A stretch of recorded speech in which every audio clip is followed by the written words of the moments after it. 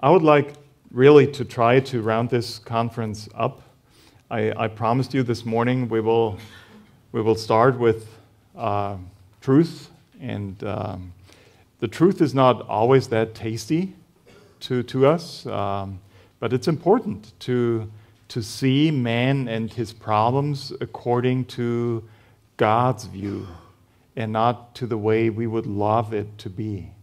And only if we really have God's anthropology, or thinking of who man is, who he is created for, and what his problem is ever since the fall, only then, that's obvious, can we come to a proper diagnosis and also to a proper, may I use that word, therapy. And so we finished off the last session with the statement, the fall was much greater than many of us might think, because before the fall there was truly one king and one kingdom, and with the fall, as many people came, as many kingdoms were born. Because according to Genesis 3:5, we are ever since all after our own glorification. And this is much bigger than just eating from an apple.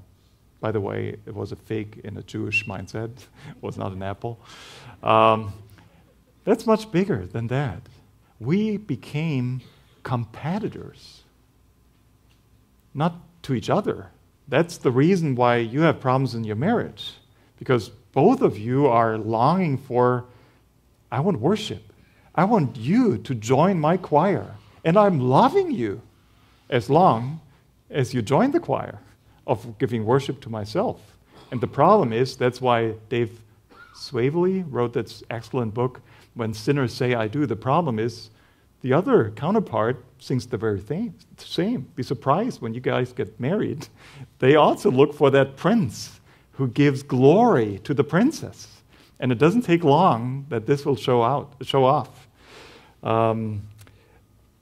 It is important to see the big picture with God's eyes, because only then you are able, and that is, don't see that as an intimidation or as a demeanor, because the world can't handle that truth. But as Christians, this is grace, to have God's eyes, God's diagnosis, because therefore then true hope is found. And that's what we would like to turn to. There's really a better life to be found. We also closed the last session by saying, you are a worshiper. You have to worship. That's your identity. God created you as a worshiper, and that makes you distinct from any other being, especially animals. I picked on you guys a little bit. Why are you wearing the shoes you're wearing and the pants you're wearing?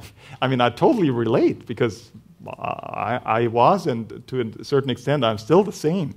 It's about acceptance, right? It's about the other guys. I mean, I want the red shoes. All the other guys have the red shoes. I'm so sorry. We even haven't had the chance to talk to each other yet. But I'm leaving tomorrow, so I'm safe. But again, do the proper diagnosis. Why are we doing things like that? It is because we are longing for glory. We're addicts. This is in our heart. We have to worship. And too bad, I mean, I'm not judging you. I'm talking about myself now. Why do I have this very European coat? Yesterday at least, the very European shirt. I want to be part of the group. I want to have identity. I want to identify with transcendence, with something bigger than me. That's why our guys, when there's a wedding, they post next to the Bugatti or the Ferrari. It was just a day, a rental car. But still, they get the picture taken next to the Bugatti and post it right away on Facebook for all their friends, hoping that some of this glory of the Bugatti kind of flips over onto them. Yeah, we're laughing, but that's what we are in for all our lives. And now I'm not here now to again repeat myself. I want to shift that now. This is so unique, and this is such, I will even make the statement, this is the glory of man, that God has created you that way, but we have to use it not in this satanic way, but in God's way. We are geared for worship, and God has provided everything to fulfill this purpose, this life theme, by being our creator and by being our savior. He has done two works. First, the work of creation, and it seems like as soon as he was done with creation, he started a second work. That was the work of salvation, right? And those are, I don't find that too often in literature, but I believe those are two valid resources or sources you can draw from to be a proper worshiper. Even creation. When you talk about science, it's not just to get good grades in school or to make life easier because we have hospitals or other sciences. The first and foremost meaning for science is to be in awe. To be in awe of the one who is behind that. I mean, I had the privilege to be at the aquarium in Toronto the other day. This is unbelievable. Wendy, what is the name? An anemone? Anemonen, whatever that is in English. I don't know whether it's an animal or a plant, but you can see every color possible. I've been into graphic design. I know a little bit about CMYK and RGB. No monitor in this world can display what the Creator puts on display in this aquarium for your eyes. Oh, great. Evolution brings up such a beauty. Great. Why? In a sea where nobody cares. You know, the fish don't care. But you care because you're geared for worship. And you should be in awe. Next time you pray at the table, by the way, pray at the table and not in the conference hall. Well, next time you pray at the table, do it the German way. Keep your eyes peeled. Keep them open. What are you praying for when you always keep your eyes shut? Look at, I mean, you didn't have strawberries today, but whoever knows me, this is my example. Have you ever, I'm talking to the men now. Women are better than that. I'm talking to the men. Have you ever taken the time to really look at a strawberry just for, and you count it, you have a smartphone, 5 minutes. That's a very long time to watch a strawberry. But there is excitement in there.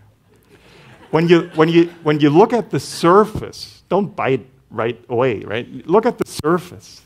It is a high glossy surface. Tell me about the physician or the tech guy who can create such a paint which is so high glossy than on a, you have never seen that, I know. I'm so sorry, but next time when the strawberries come back, look just for the skin, high glossy. And then ingrained, or whatever you say that indebted, is a green seed in an organized chaos. And this green seed is always a little, there's an indentation. And there are, I don't know how many seeds, but God knows. And when you count those strawberries, you'll find that every single seed is connected to a strunk. Is that a word? A centerpiece. And by the way, talking about colors, view this variety of red, from dark red on the outside to all the shades of red until it's white. And that's not just for the squirrels or whatever eats my strawberries in the garden. This is for you, because you're geared for glory. So take the time to look at that. Or this little thing, how do you call that in the center, Wendy? Stamp? Yeah, whatever. The little thing in the center. Have you ever paid attention to that stamp? Just to cut it out. When you really have this light, you will see there are crystals all around that stamp. It's as beautiful as a diamond. You don't believe that, but you believe me. It's beautiful. And the most astonishing thing is, as soon as you touch that crystal, it's gone, because it's just water. I don't know how God does that, but He does it every day for you to be in awe. You are a worshiper. The problem is, you get so excited about man's creation in spite of God's creation. iPhone 7. dreaming of iPhone 7S. What is that? What is an iPhone 7S in 2 years from now? Nothing. It's garbage. What are you dreaming for? You get the picture? And it is a little funny right now, but I'm very serious. I really want you. That is one side, what you've been created for. This is the purpose you've been created for, and this is one of his revelations in creation. Okay? And now comes his second work, salvation. And I talked to somebody during the break. We are far better off than Adam in his not fallen state. Because what was Adam able to see? He was looking at creation, and obviously he was in awe. There was no doubt about Darwin and evolution and stuff. You know, that came a little later. It was so clear to him, this is all by the hands of God. And he was in awe every day about that garden or whatever he saw. But what part of attributes did that garden reveal to Adam? It told him something about God's creativity, about God's holiness, about God's might, about God's wisdom, infinite wisdom. The best thing about the strawberry is you can eat it and you don't have to die. Seriously. I mean, if you do that, if the apple guy does it, a strawberry from a laboratory, it might look close to what God has done, but you never dare to touch it to eat it. You would die. It's so chemical. But this just pops out of dirt. And it's good for you. Yeah, it's really good for you. So Adam was able to be in awe of God's creation. But you are far better off than Adam because you see now, after Calvary, you see the full attributes of God. Because in creation, you were able to get in awe of His magnificence, His creativity, His wisdom, His holiness. But how about His grace? How about His love? How about His long-suffering? How about gospel grace? We talked about a little bit about the sexual addict the other day. He knows you now. I'm talking to redeemed people. He knows every pocket of your heart. And He's not disgusted. He's not surprised because He's all-knowing. And He's taken care of that, everything, on the cross of Calvary. You can have a full-blown view into grace now, what Adam couldn't do. So if this is really the purpose for my life, I'm better off than Adam. I'm much better off because I can live I can see the whole range of attributes God is showing me, putting on display in creation and also in salvation. Can you see that? And that is, friends, this is our life. This is the center of our lives. We are worshipers. So is it fishing? Is it soccer? Is it baseball? Is it clothing? Is it the iPhone? What are you living for? What fuels your heart? That is the next part we want to cover. Because you are geared for worship. There's no way around. You have to worship. It's not an option. But you're made for Him and for the worship of the Creator and the Savior of this world rather than just for the worship for yourself. There's so much more to see than our physical eyes can see, to be in awe of. And that is God and His attributes put on full display, especially at the cross. We don't have time for... I'm sorry, I didn't look at the clock. When is the time to stop? 1:45. We don't have time for that, but I beg you, study the... I don't know what the English word for it is. All the talks Christ had with His disciples before He went to the cross. It starts in John 13, 14, and he never changes topics. It's 14, 15, 16, and the climax is 17. Okay? And you know this high priestly prayer, is that how you call it? Just one verse from John. I shared that with our council board the other year. John 17, verse 5. And let me read. I am so sorry. Does anybody have an NASB? Because the ESV, it's not that easy to translate that verse. The ESV reads, "And now, Father, glorify me," and ESV says, "in your own presence." But the Greek word is para. And para is like para-church, alongside.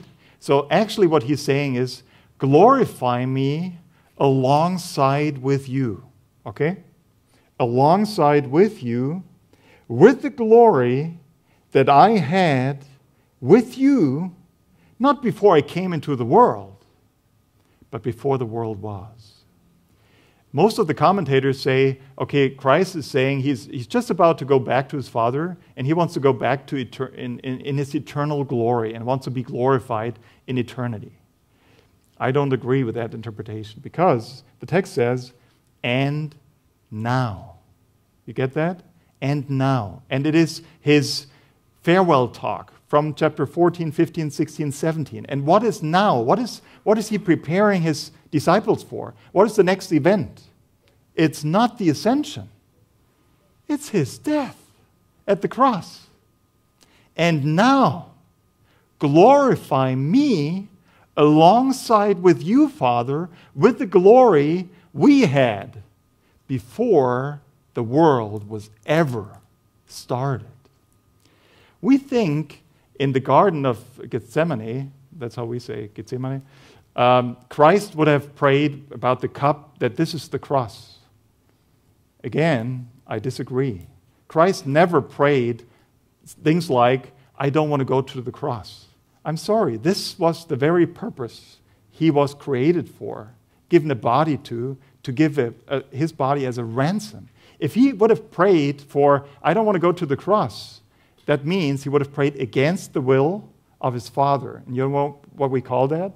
We call that sin. And Christ was without sin. The cup was, "Lord, Father, I've never, ever been separated from you. Never, ever. And please, if this is possible, let this cup pass, that I don't have to suffer." This is something we should actually suffer. Separation from God. And it's so bad. We can get along quite well without God, right? It's so bad. But Christ, he's our role model. He is our prototokos, our role model. Firstborn, the Bible says.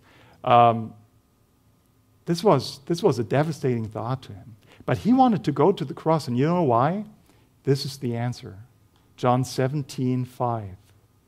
The cross gave Christ the ultimate opportunity to put God's character on display. It is so sad that we don't get excited about his creation as we should, especially about strawberries.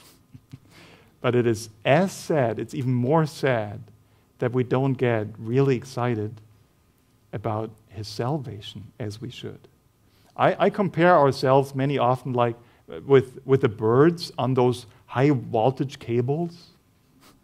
In Germany, at least, it's 220,000 volts running through that cable. Or in some cases, 380,000 volts.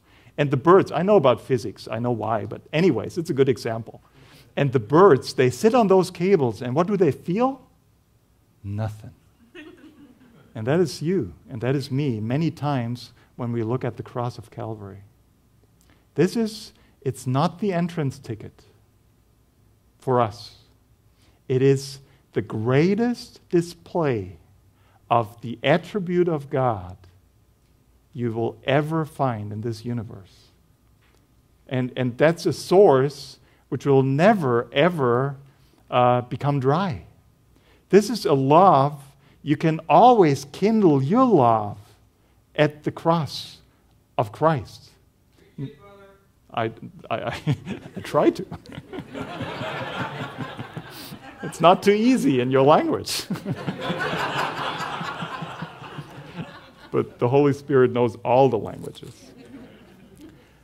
I was up to talk about grace for this last session with you, and there's no other way around.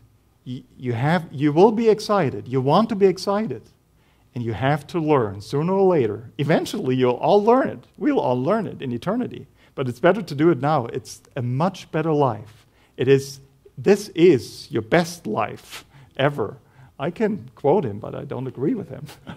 This is your best life ever, to live for that glory. That's what you're geared for, and that's a life worth for it. There's only the question is, what really fuels your heart? And that's a core. That is maybe the core question in counseling. You got a robust understanding, I guess, now from the setup, from the anatomy of man and how he functions, the heart, and what he's geared to, worship. He has to be excited. And obviously, the question of questions is now, what am I really worshiping? What am I after? To give you an example, when you ask an alcoholic who comes to you and wants to get set free from his alcoholism, why? Why do you want to be set free? You know what usually the answer is? I lost my job. I lost my family. I lost my house and property. I lost my church. I lost my recognition. I. It is still all about self. And the alcohol is, in a sense, it's not the real problem. I'm going out to that man, and I'm suffering with him because why? He has bought into a lie. He wants to solve problems by abusing some substance and the benefit he gets from for a very short period of time because he doesn't know how to handle his problems properly. But the main problem is, what is he geared to? What is he up to? What is he living? If he wants to get out of alcohol just because I have lost all those things, this might be called therapy then. But if you don't show him the true meaning of life and that this is the pathway out of any addiction, the best you can aim for is just, and I'll explain that a little better, you'll just exchange idols.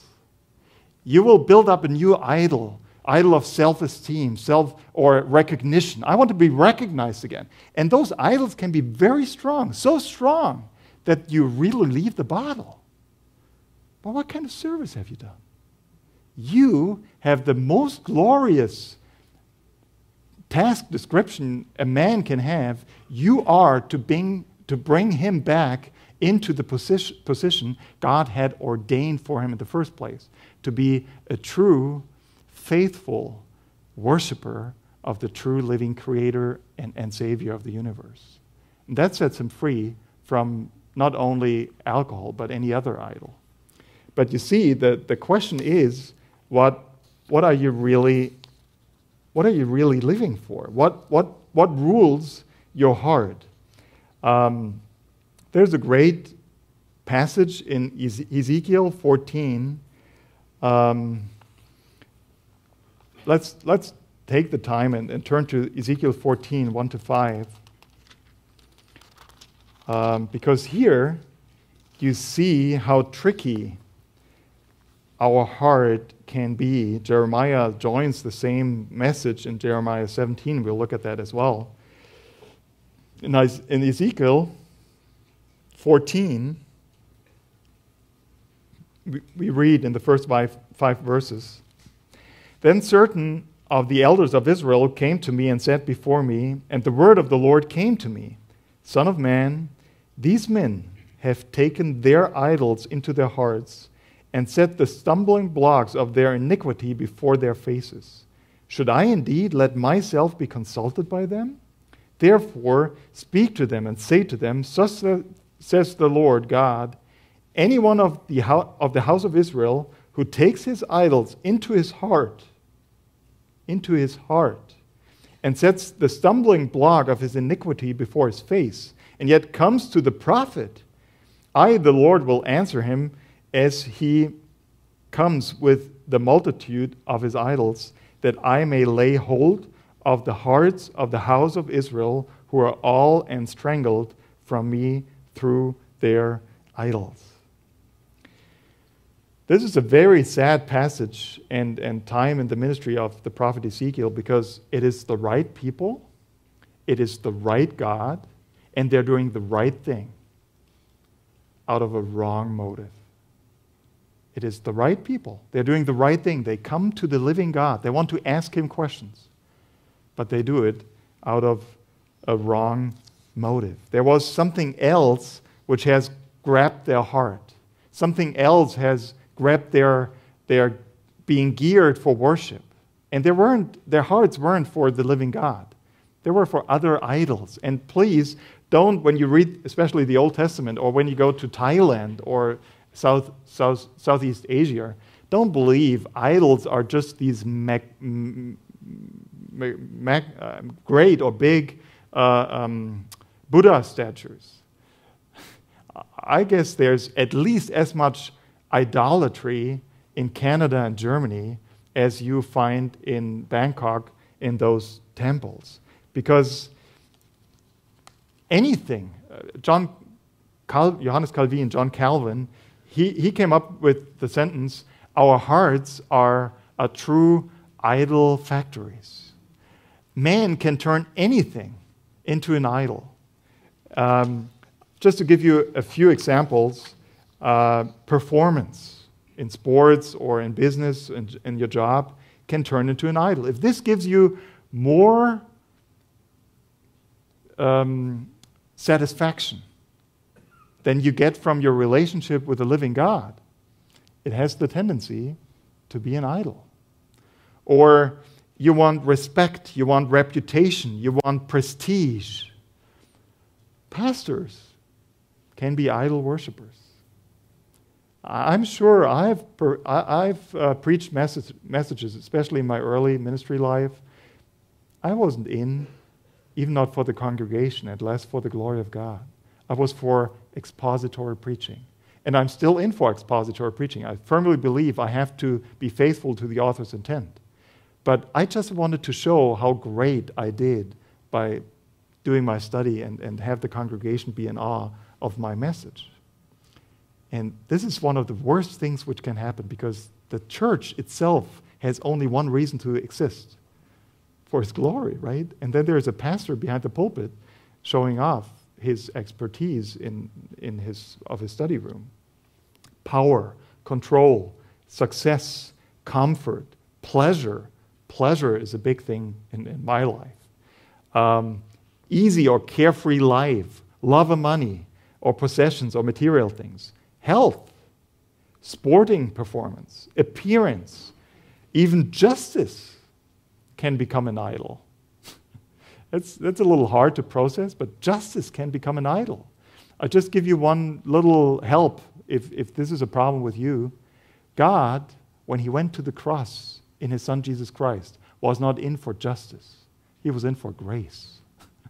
If he was in for justice, you wouldn't and I wouldn't be here. Family, marriage, kids, independence, and also stimulants like drugs and alcohol or food or sex or other things can turn into an idol. This is pretty obvious. What is not so obvious, so an idol is anything and everything which gives me more satisfaction, more comfort, more hope, more peace than my Creator and Savior. And do you see the picture? Everything can turn into an idol. And the sad or tricky thing is, even good things can turn into an idol. On this list, you saw many good things to be enjoyed. But if I say in my heart, I have to have it in order to be happy, Christ, then I'm saying Christ is not enough. This is the ultimate, in German we say Lackmus test, litmus test. Close. Close. This is the ultimate litmus test. You know this. You know Paul in his letter to the Philippians. To live for me is blank. That is the litmus test. If you fill in anything else than Christ, it's an idol, because you cannot continue the verse. To live for me is basketball. No idea whether you play basketball, you guys. No, you don't. To live for me is a Ford Mustang with I don't know how many cylinders. Then to die is no gain. If for me to live is sex, then to die is no gain. If for me to live is family, a spouse, kids to be loved, then to die is no gain. There's only one who, or with other words, Christ is not willing to share his place with anybody or anything else in your heart or in your counselee's heart. Aim big, aim high. And on this pathway, your counselee and also your life will be healed in a proper sense. So this is a core question in counseling. What is really your heart revolving around? And then when you get that right, then it's obvious only a change of worship can really solve the problem. Nothing less.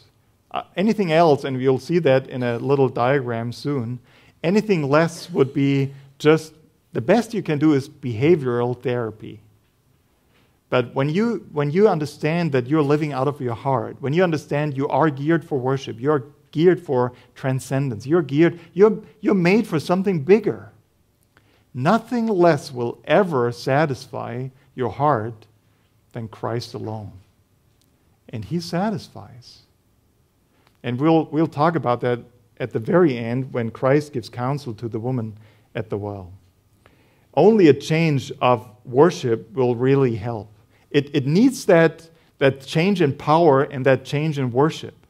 Not only to get set free from our interpersonal problems, but especially from our problem we have with the Lord Himself. Again, I didn't come here to give you too many names, and I'm out of here tomorrow, but there's one more name. Have you ever read the book, The 5 Love Languages, or is that the name? I just know the German title. Gary Chapman, right. Moody Bible. And Moody is a good school, except for their approach to counseling. And there are many good schools out there, but they are not converted yet when it comes to counseling. But they will get there. Uh-oh, I'm already in trouble. What is wrong with the 5 love languages? I'm referring to that book often back home because it's very famous back home, even in Germany. I mean, there are many pastors out there, they say, this is the number one most important marriage book you have to read. It's the must read, the 5 love languages. Just one question. It's a harsh question. What is biblical? What is gospel-centered about this book? It is not against Christianity. There's nothing in this book which is wrong. There's nothing in this book which is bad or evil. Nothing. Zero.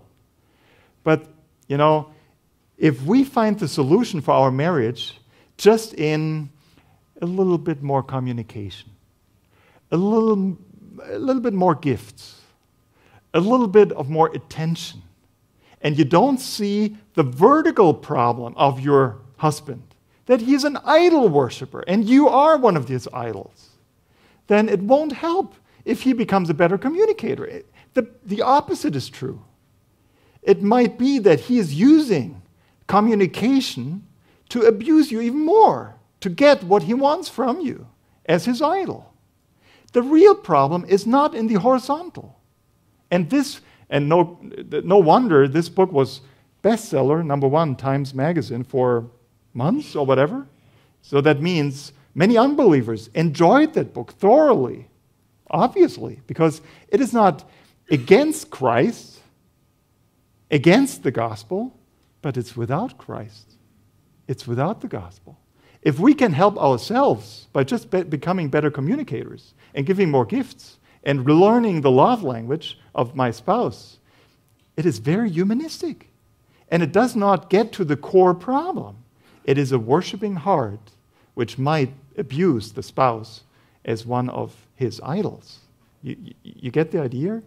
We are worshipers, and we have to address the problem on the worship level, on the heart level, and not on the behavior level. And once you have done that, you know what you give him to read? The 5 love languages. And it's a good book. Start with When Sinners Say I Do, or with Instruments in the Redeemer's Hands, or many good counseling books. Starts with those. And then, no problem, then you can go to the second part. But never, ever start with that or think this is all you need in counseling. Okay, where are we?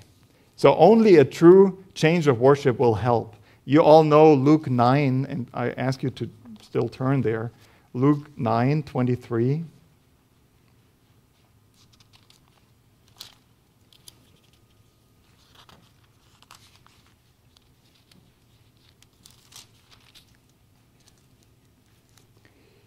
Jesus clearly sets out the pathway of following him, of being a follower of Jesus Christ. And in verse 23 of Luke 9, he says, "And he said to all, if anyone would come after me, let him deny himself. Give up your kingdom. Stop living for your own kingdom. Deny yourself. Take up the cross." The cross for us, there's a huge cross at that building, and we have a huge cross in our sanctuary. There's nothing wrong with it. But the cross today is very different from the cross back then. The cross today for us only conveys more or less the love of Christ. Back then, you know what the cross was? It was an instrument of death. It is like, I have a cross. I'm not wearing it any longer, but I have something I can hang around my little neck, and it's a silver cross. It is like as if I would use an electric chair in nice silver and hang it around my neck. That's what he's talking about. It is nothing less than the death to your own kingdom. Don't settle for less. We really have to die to ourselves and then follow me. And Christ's charge to die to ourselves is not because he doesn't mean well. The reason for that is Christ knows the true life, your true life, is only to be found after your death. You have to die before you live, so you live before you die. That's a German author who wrote that book. But that's a very true statement, or an Austrian actually. He's with the Lord already. Whenever I live for self-glorification, the kingdom of self, I'm actually denying my true humanity, because I'm not made for myself. I'm made for God. And Christ knows that. And that's why he's asking for your death. The little kingdom of self promises true life, but it brings death. And the big kingdom requires my death, but it brings life. To jealously hold on to my dream of what I want to accomplish, what I want to experience, what I want to enjoy, is to guarantee that I will never, ever experience the true life. Those are quotes from A Quest for More from Paul Tripp. It's one of my favorites, and it is on the book table. I've recommended so many books. I'm sorry, Heinz. I've recommended so many books which are not there because I didn't communicate them. It's my fault. But this is on the table, A Quest for More. So leave the room soon to get the last copy of that book. Only a change of worship will really help. This is the time when I hope our tech guys can do that. This is the time when I would like to ask you to turn to that diagram. Or is it, maybe it's not prepared for being, oh yeah, it is. We want to use those last 20 minutes to sum it up with this diagram. I'll do that diagram pretty short because we actually have talked about everything you see on that diagram without seeing the diagram yet. The first thing I want you to, I think I even have my clicker with me. Yeah.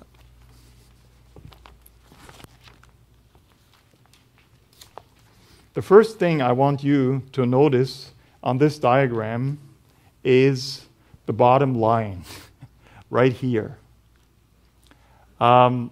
Because this separates any tree from that what you can see and that what you can see, which is the roots, right? The root level. There's a fruit level and there's a root level, okay? The sun is the circumstances. Or maybe I should start a little earlier. The reason why, not me, but David Powlison came up with this diagram is it is helpful to have a map of the whole thing.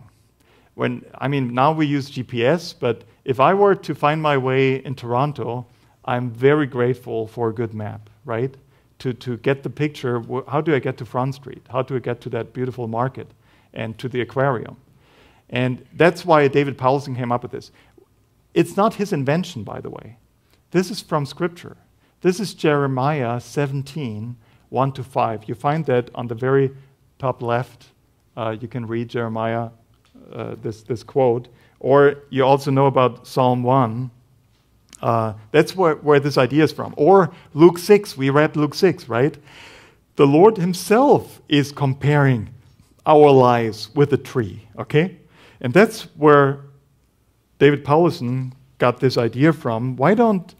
If we want to come up with a map which explains the whole process of biblical counseling, why not using that biblical diagram, this biblical example, okay? So the most important thing you have to see first is there's a fruit level and there's a root level. And I don't have to repeat myself. What are we in for? What are we looking at as a biblical counselor? For the fruit? No, for the root. Not for the fruit level.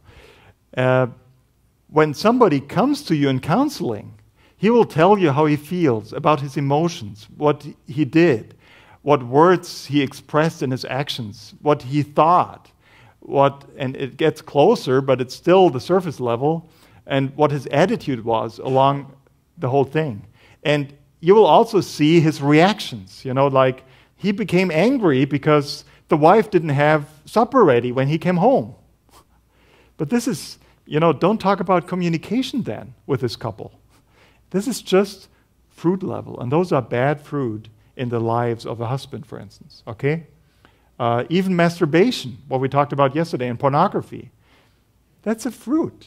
It is a bad fruit, but it comes from a heart which is worshiping, which is longing to be satisfied in the wrong place. Very close to alcoholism. Alcoholism is idol worship. Masturbation, or let's say all illicit forms of sex are idol worship. Because behind all our being is a heart. And in the heart, to get to the heart, I have to ask questions like, what is fueling your behavior? What did you expect? What did you crave? What is your desire? What do you want to have? Or what do you believe you must have? Those are hard questions. I really recommend to you an article from the CCF journal. It must be available also without having the journal. Vanity Fair and the Idols of the Heart by David Powlison. He explains it so well. For a counselor, we want to aim for the root level. And he's put out 33 or 36 questions, which all go towards the heart, to reveal the heart. And by the way, the counselee doesn't have to reveal his heart necessarily before you. He has to reveal his heart before the Lord, and first of all, before himself, to see clearly what he was really aiming for. Okay? Why do we have two trees? Because there are, in a sense, there are two hearts. I mean, during the break, somebody said, don't we have a new heart? Yes, we do have a new heart. Yes, we do have the Holy Spirit. And yes, Galatians 5, there's still the old flesh. And we are battling the old flesh. So even as a believer, we can still go to the old life, which is a heart which wants to please self, right? And this is revealed through those questions. And where we all want to go to ourselves and also for our counselees, we hope that we will all be found in our different life situations on the other side, which is a heart which really wants to please your Creator and your Savior. And He has given you every reason to be ignited, to be excited about Him in creation and in salvation, right? And this heart, you know, if you live from that heart, you will bring good fruit in spite of the same circumstances. I give you an example.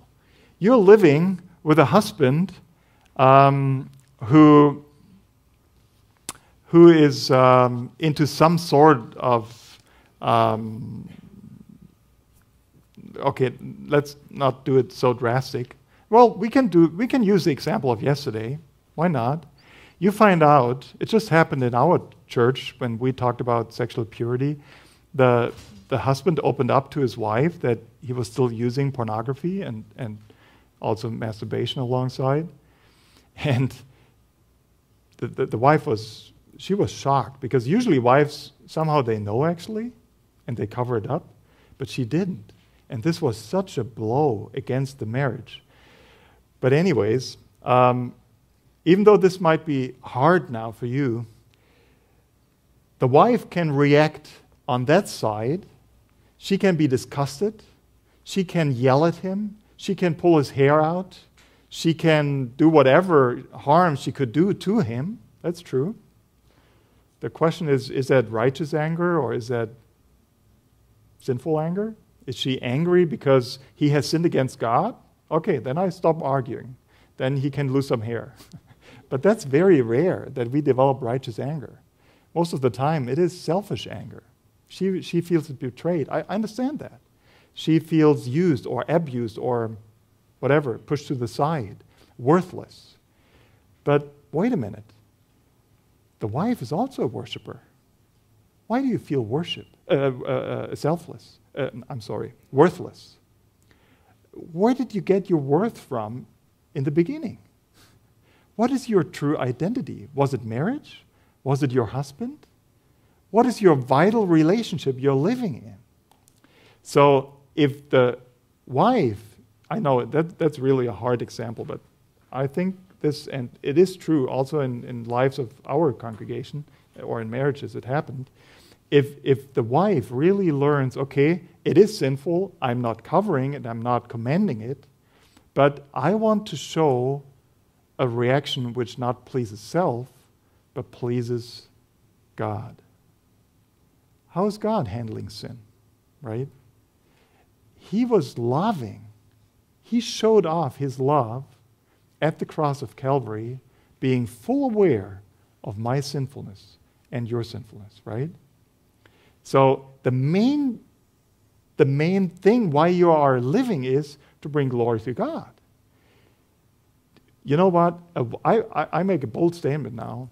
A wife which still, with God's help, and we will come to the center, that is very crucial.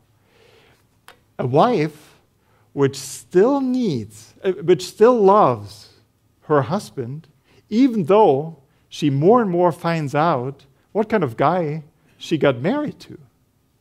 If she still loves him, loving in a biblical way means I want the best for you, okay? Her worship, her love is probably purer or more valuable in the eyes of the Lord than a wife which is always treated as it's at its best, always carried on hands. Because this wife, she doesn't really know why she loves her husband.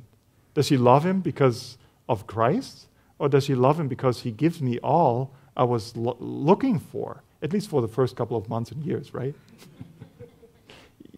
This was a stark statement, I understand that. But believe me, to live for Christ enables you and brings fruit forth in your life which you could never, ever achieve out of your own. Okay? And therefore, we really have to talk about the center.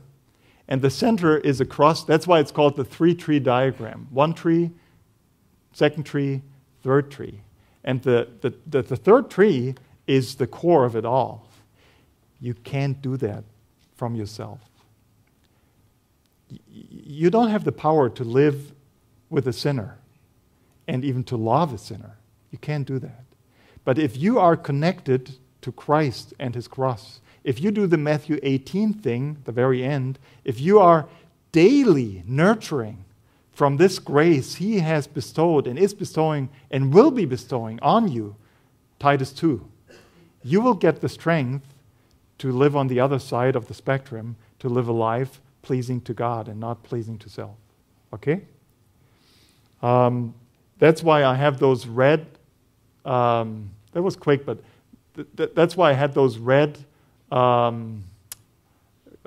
quotations down there. I added those. David did not have those in the original. The indicative always comes before the imperative. I think we talked about that a little bit. Ephesians 1-3, the first 3 chapters, it's all about who you are in Christ. And therefore, chapter 4-6, that's how you should live now in Christ. Okay? And that's important for your counselees. You have to give them grace. If you just give them the law, what to do, without grace, they feel more defeated because they didn't do well before they met you. And now you raise the bar and make it even more difficult for them, just telling them what they are to do and what to not to do. It is so true. We have to give them grace first. But then this grace has to lead to something. And those are always those transitional verses. Ephesians 4, verse 1. Romans 12, verse 1. Colossians 3, verse 1 and 2. Read those verses and see the transition. You always need the indicative, who you are in Christ. You need that love from Christ first in order to be able to sacrifice yourself on a daily basis. I left out that little word, but I hope you noticed that. Luke 9:23 says, if anyone would come after me, let him deny himself, take up his cross daily and follow me. Daily is a lot of comfort, because that means if you are sitting here in this conference and you're saying, I came here to be better equipped to help others, but I get the impression I need a lot of help. That's perfectly fine. Welcome in the club. Daily, you have to draw from Christ. Daily, you have to see the beauty of his grace. daily you have to draw near from Calvary. That's why he has given us, yes, teaching, yes, fellowship, yes, prayer, and yes, the Lord's Supper. You get baptized once, but you again and again and again have to ponder on who Christ is, what he has done for you, and this gives you the strength to again and again deny yourself on a daily basis and live on the other side, the true kingdom side, which gives good fruit in spite of the same circumstances. I just finished that, and then we come to our last example, how Christ himself did counseling. Please turn to Jeremiah 17. And I read those verses which were instrumental for this diagram we owe to David Powlison. In Jeremiah 17 we read, Jeremiah 17 verse 5, "Thus says the Lord, curses the man who trusts in man and makes flesh his strength." That is this side. Trusting in man, trusting in self, living for self. This man is cursed. There's no good fruit coming for a life lived for yourself and by your own strength, whose heart turns away from the Lord. It's exclusive. Either you live for yourself or you live for Christ. He's like a shrub in the desert. He shall not see any good come. He shall dwell in the parched places of the wilderness, in an uninhabited salt land. Verse 7, "Blessed is the man who trusts in the Lord, whose trust is the Lord.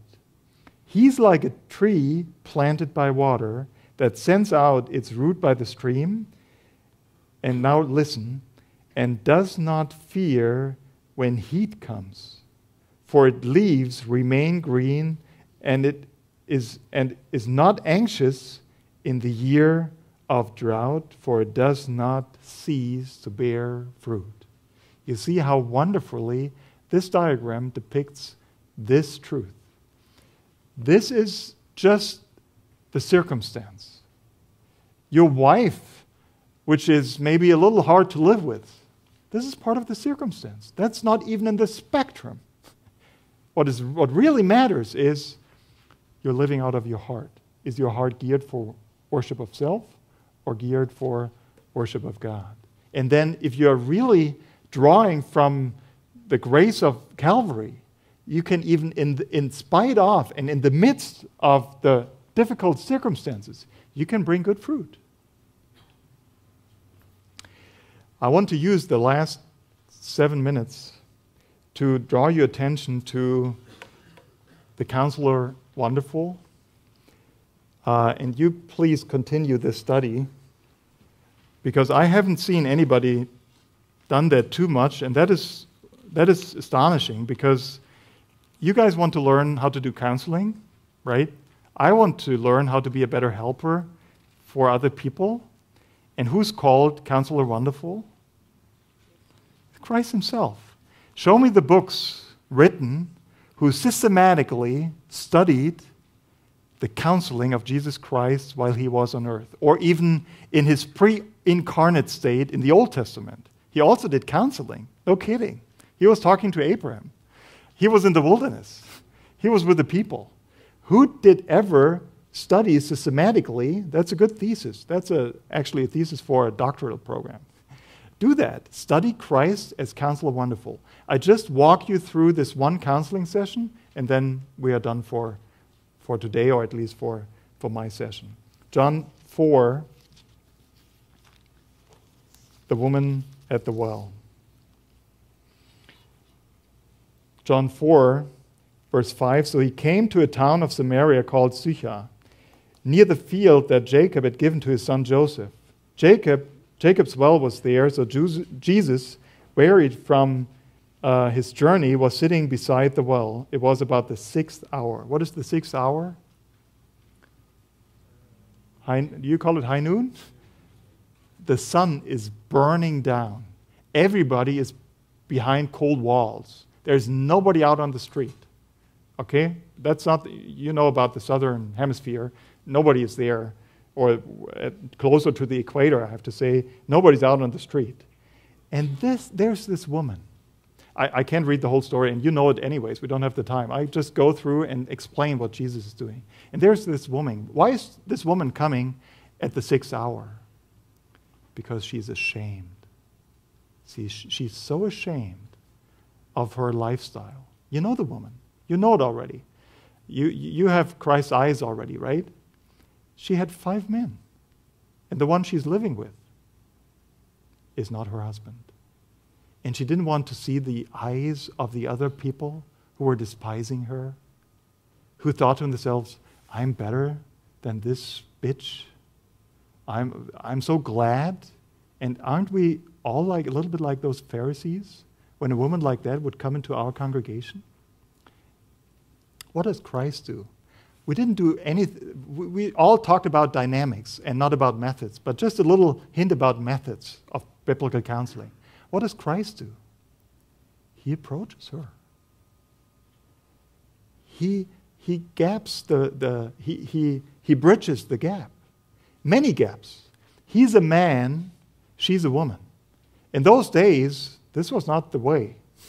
And he bridged that gap as a man approaching that woman. He, a Jew, talking to a dog. That's how the Jews thought of Samaritans. And he bridges that gap. And there's even a greater gap nobody of you has to bridge. He's Christ, sinless. And he reaches out to that woman who's a sinner and who's caught in her sin. Right? This is the first step as a biblical counselor. You have to have passport. You have to have access to the heart of your counselee. And you are far better off because you are a sinner. And he has not to repent before you, the counselee. Your task is you grab him by the hand and you both together walk to the throne of grace. That's your task. Because you need the very same grace every day. And you're just a helper. And you bring him or her to the throne of grace, right? So that's the first step, have access. And then Jesus talks to the woman. May I ask you a question? You know the woman. She's from your town, from your village. Or David, she's in your congregation. And you find out what she has done, okay? I don't know you, and if I know you would do better, but now I just say the chances are high that we as counselors go into the wrong direction and approach her right at the problem, right? We're aiming right at the, what? I heard you had 5 men sleeping around with other men, and now you're in a relationship and you're not married to him, and you also sleep around with this guy? You see how we are tempted to go to what we think is the problem. But I beg you, this is not the problem. Did you learn that during those days? What is her sleeping around? You know what that is? Those are rotten apples hanging in the tree. That's not the problem. The problem is her heart. Her heart is on the wrong side. She's still living for self-gratification. She still believes the lie of Satan that the life lived for herself is the only and the best life you can ever experience. You see that? And that's where Christ starts. That is wise. That is wisdom. He tells that woman, if give me a drink. Maybe she gives him the drink, but he does the Jewish thing. He goes from the known to the unknown. He uses physical thirst, is that a word? Physical thirst as an example to show her there's something else. There's spiritual thirst you have. If you knew the gift of God, who it is that is saying to you, give me a drink, you would have asked him, and he would have given you living water. And she gets her interest, but she didn't get the point yet.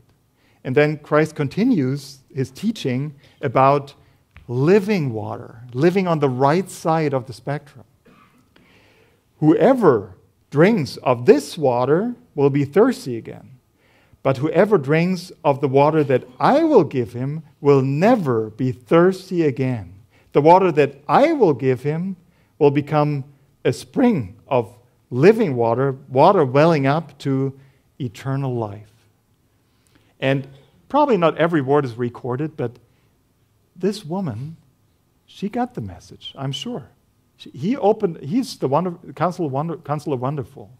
So he shows that woman, there's something you haven't even tasted yet. You are licking from dirt, but you are to enjoying the best food ever, relationship with the living God. You are geared for relationship. I know that because I've created you. You need relationship. But you are looking for satisfaction in the wrong place.